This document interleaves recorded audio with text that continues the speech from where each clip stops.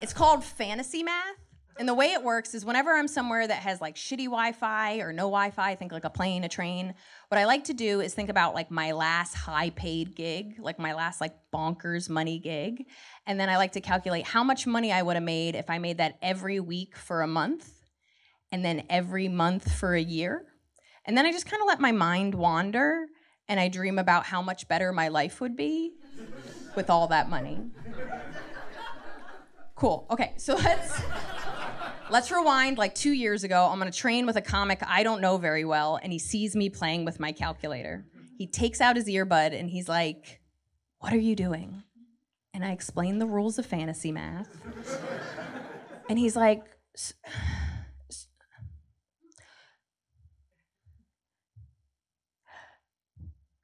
"So you fantasize about having a salary? Liz, that's a job. Just get a fucking job. That's the saddest thing I've ever seen."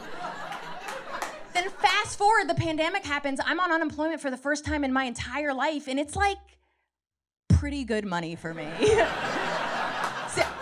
Dude, I don't get money every week. Okay, you remember how they were like, hey, if we give people that don't make a lot of money too much money, they might not want to go back to work? That's me. I don't want to be here right now. It was the best goddamn time of my life. For like 6 weeks, and then I started to get super paranoid. I was so scared my bank was gonna call me up and be like, "Hey, Miss Miele, there's been some suspicious activity. Somebody keeps depositing money in your account every week.